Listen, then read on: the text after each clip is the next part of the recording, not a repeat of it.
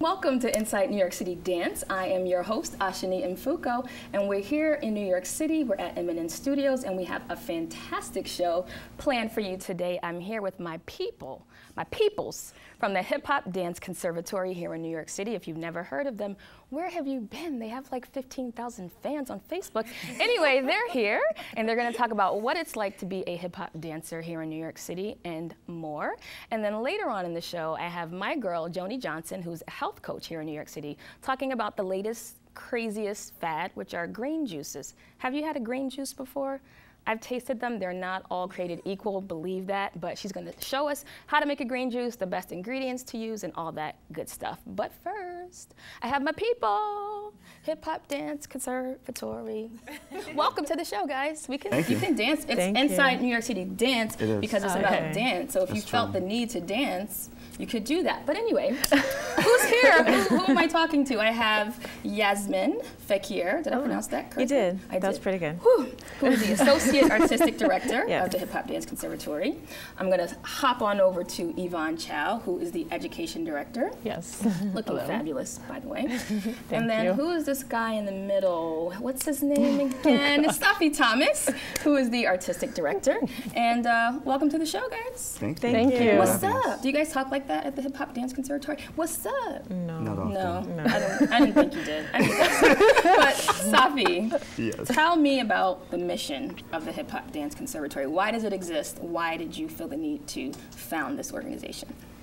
That kind of came from looking at the need to bring education into the diaspora.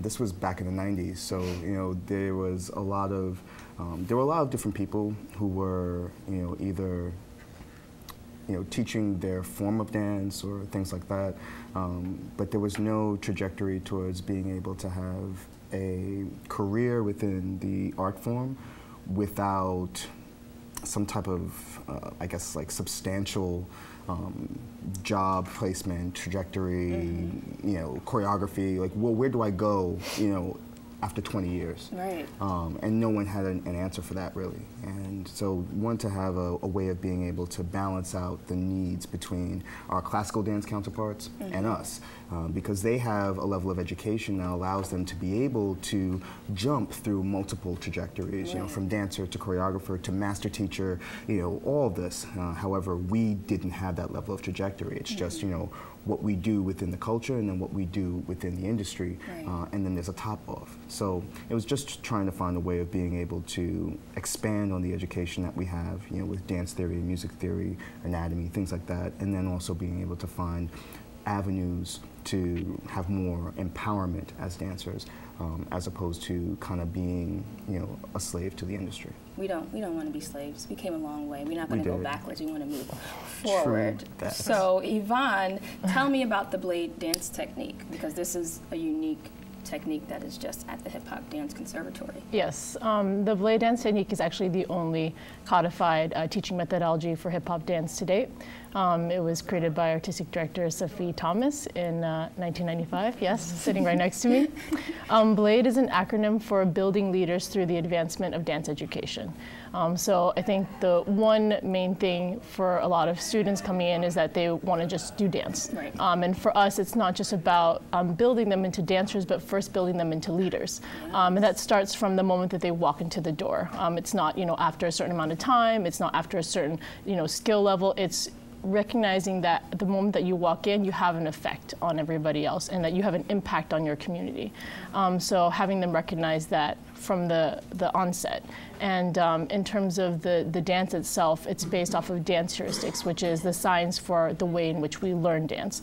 So we're studying how the brain processes movement, and then how that, in knowing that, can help us have clearer movement, better execution in our choreography. That's fabulous. I've never heard that anywhere else, so you guys are very unique, which you know already.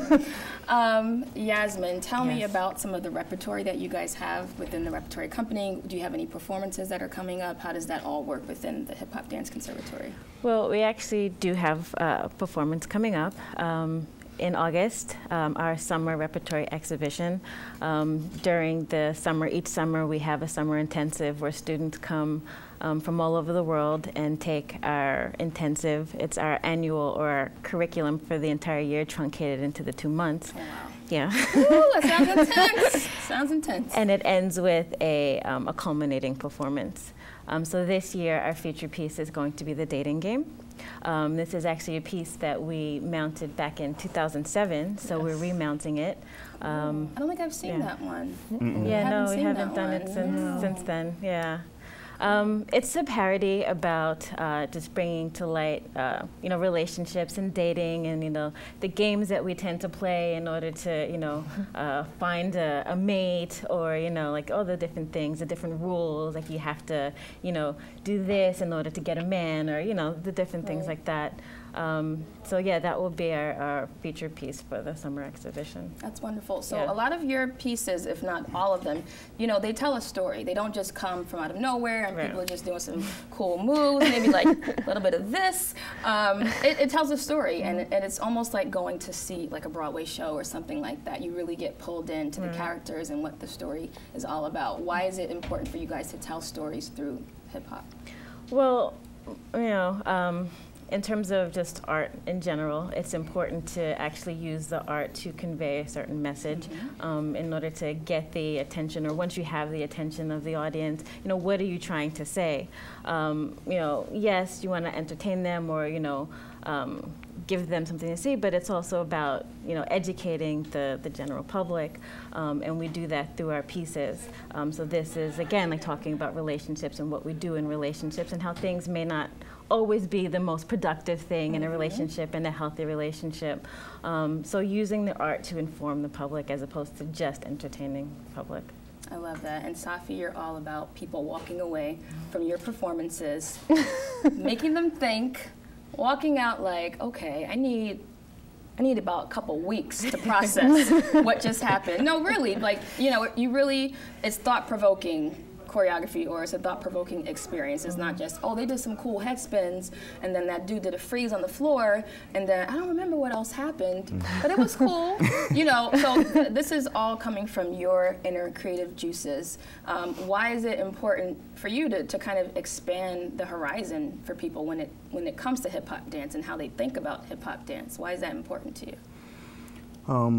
Well, I think everything kind of starts from wanting people to experience more than what they do currently, and understanding that this is already built into the construct of our art. Our art has always told stories. We've always been telling stories. Even from the early '80s, we were always telling stories. So it's not really, this is not something that's new. What has happened is the entertainment industry has taken and misappropriated our art form and turned it into more so, a... Make it nice, make it nice. Sugar it up, add some sugar, because I know how you get. It's turned it into more entertainment than it is, thought-provoking. And, there are aspects of the art, like theme, motif, and things that can be, pulled together to actually create something more than just, random movement to random songs, which is kind of what it's turned into. But, I mean, there have been people that have been doing this, way before, we even started doing these things. You have, you have people out there that have been doing pieces here and there and scattered for like the longest. We're just the ones that came along and started to do this, straightforward and do it consistently, and making sure that people understand that that's out there. So you have groups like Full Circle. You had Rocksteady Crew doing that as well. You had, oh man, who else? What was it? rhythm technicians. Yes, yeah, yes. Like, I mean, there's a lot of people who were doing these type of shows before we did. And now what we're doing is we just do this consistently and making sure that people know that there's more that can be done with the art, you know, the same way the classical community does. Yeah, and you guys create more of like an all-around kind of theatrical experience too. It forces you to learn because you're watching it and you can see clearly the themes and, like you said, the motif that's in it. And it's like, oh, wow, I see what they're talking about. They're addressing this stereotype or they're addressing this social issue. So it makes you think, but at the same time, there are costumes and props and sets and, you know, so you get the full theatrical experience, but it's hip hop and people aren't used to that. So, Yvonne, for you, from the education perspective, when you have these, you know, youngsters coming in and all they've seen about hip hop is maybe what they did at their local dance studio, which is God knows what nowadays, or you know, whatever they see on television, where do you kind of bring in that level where they can get a full understanding of what hip hop is all about, the history, you know, the present, and what you guys are trying to push towards for the future generations? Well, I think obviously what kind of makes our conservatory what it is the contextual classes, is the academic portion. So not just having the dance be a part of the education, but also the theoretical classes as well. And we pair a lot of the theory with practical application in the dance room. So we have classes like Elements of Repertory Production, where they learn about stagecraft, they learn about how to analyze other performances, and they learn about how repertory companies in the past did it that were not hip-hop dance, because they are our template in a sense. So they learn about, you know, people like American Ballet Theater or New York City Ballet and how they had kind of started up in their repertory. And then in terms of the dancing itself, going further than just learning the movement properties and the movement qualities of all the elements of our art form, but also, you know, acting for dancers, character development, how to create stories for your characters so that you're on stage not as yourself, just being a dancer, but you're on stage as your character contributing to the whole of the work. I love it. This is why people need to be at the Hip Hop Dance Conservatory, because you're not getting this anywhere else. And you mentioned ABT, and there are other modern ballet dance companies who do these types of things. If you go to college, you may get these types of elements within your education. But if you're a hip hop dancer, and you go to take a class at who knows what John Doe, you know, dance studio, you're not getting any of this. They're going to show you some moves that they saw on YouTube, and that's what you're going to walk away with, and that's it. But you know, you're doing so much more than that. And I guess I should ask you, Safi, what are some of the misconceptions about hip hop dance and hip hop dancers that you try to address and teach and educate your students about at the Hip Hop Dance Conservatory? Well, I think one of the first conflations that happens is, you know, again, you mentioned it earlier, which is what they see on television or what they saw at their dance studio, and then what they get when they come here. You know, like different. we have, you know, they start to meet people, you know, from the actual hip hop dance community, and then they're kind of confused because, you know, it's like, well, wait a second, I thought what I was doing, you know, was hip hop. And they start to recognize, no, there are elements, you know. So when you start to kind of get into those elements and start to see, you know, the wide diaspora that exists, and I mean, you can do this for, you know, decades, you know, and still not know everything, you know, and there's still things that you learn, you know, I mean, been doing this, you know, years, and there's still so much more, you know, that that I learn and I always pass on to them, and it's, you know, it's a constant level of development. And so, you know, one of the greatest misconceptions that we always come in contact with when meeting others is the fact that they think that, oh yeah, hip hop dance, that's like, you know, it's like 6 years old, right? You know, and, you know, so that's the first, you know, misconception that we have to combat, you know, recognizing that, you know, this is a deep and very rich history that's over 40 years old.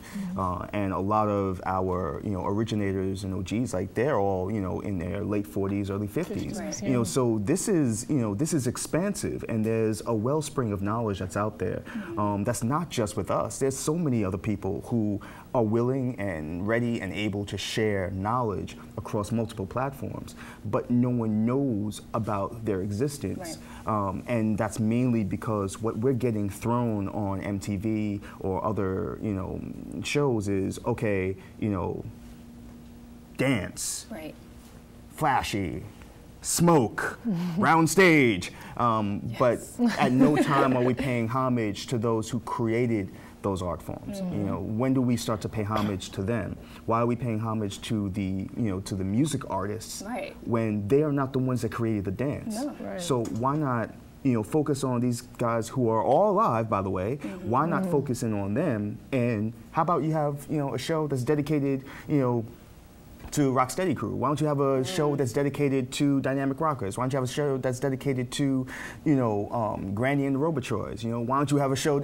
I mean, there's a you can go on and on of all these people that you could be dedicating your show to and teaching these kids that are coming something more, substantial. Right, educating them more than just entertaining them. Right. Because I feel like if you have the attention of so many millions of viewers that are mostly young people, that's a huge opportunity.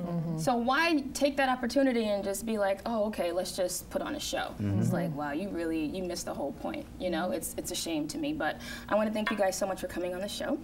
It was my pleasure, as always. I love these guys, I love them. We can learn more about you at hdcny.org. Yes. They're also very active on Facebook, so if you want to go on Facebook and join their 90 million fans, you're welcome to do so. But thank you so much, Yasmin, Safi, and Yvonne. And right now we're going to show one of your videos, the H+ community class. So check that out. Thank you guys so much. Thank you. Thank you. I love it. You make me want to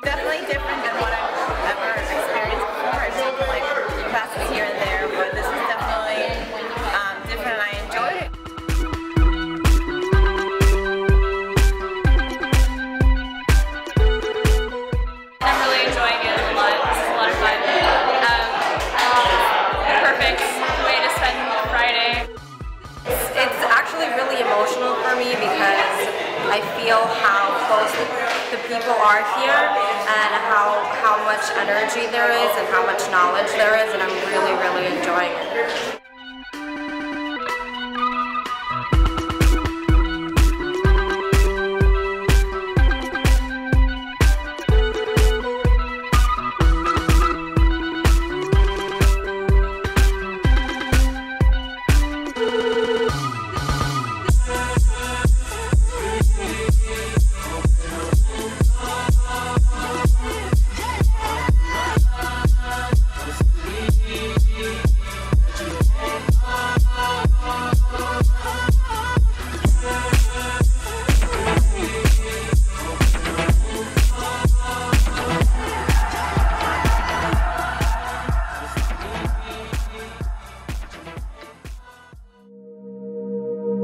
Hey guys, welcome back to Inside New York City Dance with me, your host, Joanie Mfuko. I'm here in the studio now with one of the most fabulous health coaches in New York City. Yes, her name is Joanie Johnson. She's here with me. Hello, Joanie. Hello, thank you. Welcome to the show. Joanie was on my radio show also last year. Last year. Yeah, and we talked about a lot of good stuff. I got a lot of good pointers from you, and I'm feeling good. I'm feeling clean. So you're eating healthy. I'm eating healthy. Good. I'm doing good. So we're going to talk about some green juices today. This is like the hottest fad.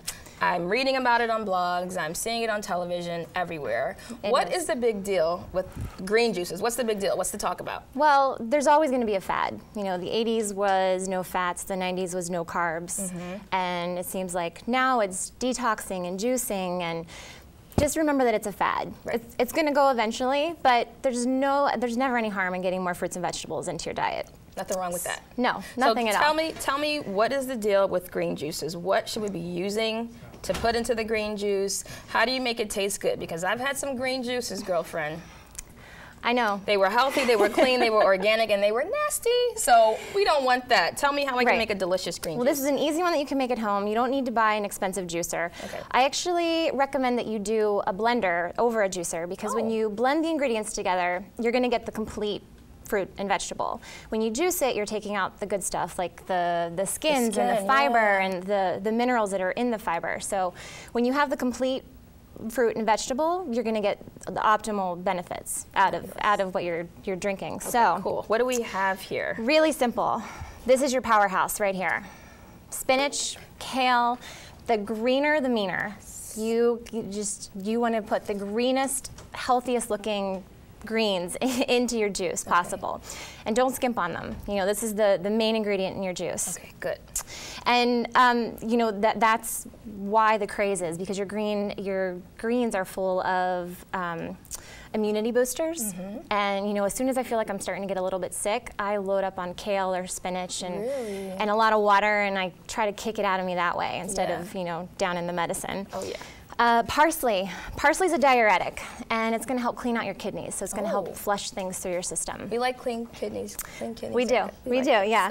And you don't want to use too much of this because the taste could be really strong, so maybe just a quarter of what's in this bowl right here. Okay. All right. Then some of our other ingredients that we're going to use. We are going to use half of the juice of a lime and half of the juice of a lemon.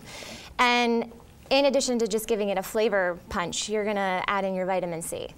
Yes, So we need vitamin C. Yes. And I like to drink lemon water. Is lemon water good for you? That's good for you too. It's great. Okay. You're not adding sugar to the lemon water. No, it's just water. Hello, Joanie. And if I was, I wouldn't tell you right now on the show. But anyway, no, I'm not. Right. And then we're going to add in an apple. Just depending on the size of the juice that you're making, I never, ever measure out ingredients. I'm You're terrible. one of those people. I'm terrible at baking. I can't be bothered. I don't have time. Right. So a little bit of this, a little bit of that. Exactly. And I just test, and we'll see what comes out. And if it tastes good, I'll do it again. And if not, don't do it. Yeah. So anywhere from half of an apple or a whole apple, Okay. just depending on the amount of sweetness that you want. So this is your natural sugar. I like sweets. So. And you also want to go for more vegetables than fruits, because even though it's a natural sugar, it's still sugar, and you don't want to overload your system. So anywhere from half to a full apple. Add in another vegetable. Some cucumber, it's good for the fiber. Lots of vitamin K. Vitamin K is going to help you with strengthening your bones. It helps, you know, reduce the risk of osteoporosis, arthritis. Yes, which dancers. is a threat for dancers. Very important for us. Absolutely. And then just a little bit of ginger. So I would maybe take, you know, you can buy these in any size at the grocery store, but maybe just take no more than this. Really? Is it that powerful? It's so powerful. Yeah. If you get too much ginger in your juice, you're not. It's maybe one of those disgusting juices that maybe that was the problem. Maybe, yeah. It was like. It's really. It almost feels a little spicy in your mouth. Oh, I don't need that. Yeah, no. yeah. I want fresh and sweet and yummy. That's what we're going for. Right, and the ginger is an anti-inflammatory, so that's going to be important for dancers as well, because we're working our muscles really hard. You are always at a risk for inflammation. Inflammation causes disease, so get the ginger in there, and it's going to help reduce the inflammatory. So after the show, you're going to make one for me, but I want to know, you have all of these fresh ingredients here, but you can buy green juice anywhere.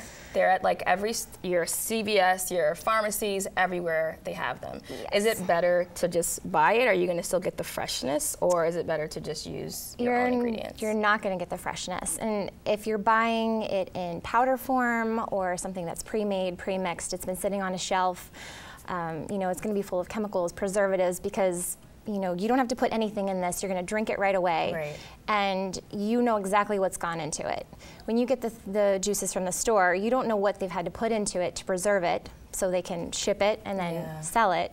And with the powder form, you know, that's really, really processed. So I always say eat real food. Right. You know, it's going to be the best thing for you. So for your clients who are not dancers, because you're a health coach, you work with dancers and athletes and performing people, this may be intimidating to them because they're like, I'm drinking some spinach and parsley and cucumbers, and what are we doing, really? I'm not sick. Why do I need to drink this? But how do you kind of like push them in the direction? Just give it a try. It might, you might like it. Right, right. It can be intimidating. That's why I recommend using the blender and stick with ingredients that you know. And you can mix up your fruits. You can, you could add a pear instead of an apple if you prefer pears. Throw some strawberries in or blueberries. If you don't like spinach, go with kale or try another leafy green that you do like. And just try to simplify it. It doesn't have to be a lot of ingredients. Keep the number of ingredients down because less is more. Absolutely. And this is what, 1, 2, 3, 4, 5, 6, 7. Yeah. Less than 10. Less than 10. Keep it down. Yeah. Okay, cool. Well, thank you so much for coming on the thank show. you. I'm going to give it a try. You're going to mix it up for me, and it's going to be good. It's going to be good.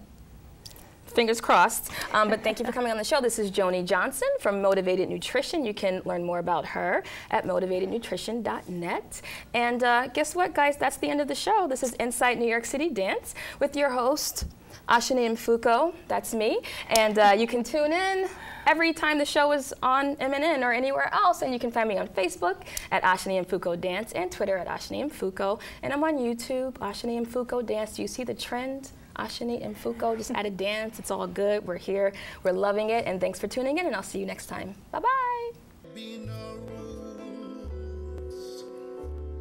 No map to follow.